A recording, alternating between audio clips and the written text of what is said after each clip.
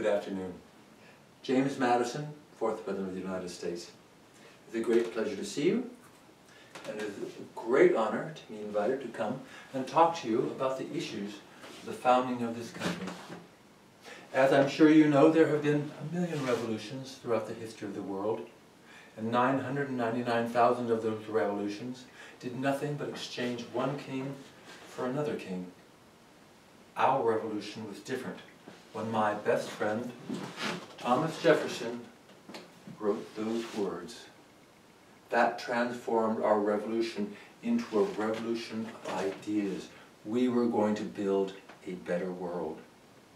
And now, inasmuch as I cannot do this all by myself, I should like the assistance of one of the students. Is there someone who would be so kind as to read the part of Patrick Henry?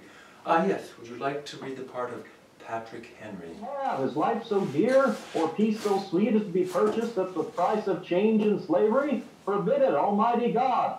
I know not what course others may take, but as for me, give me liberty or give me death. Bravo!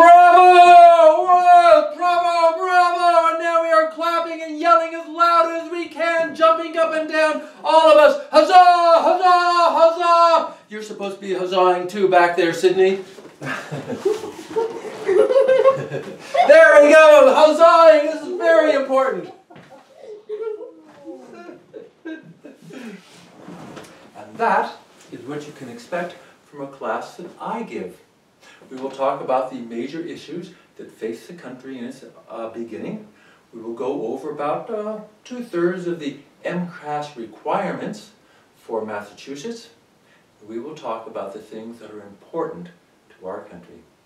Look forward to seeing you on the web.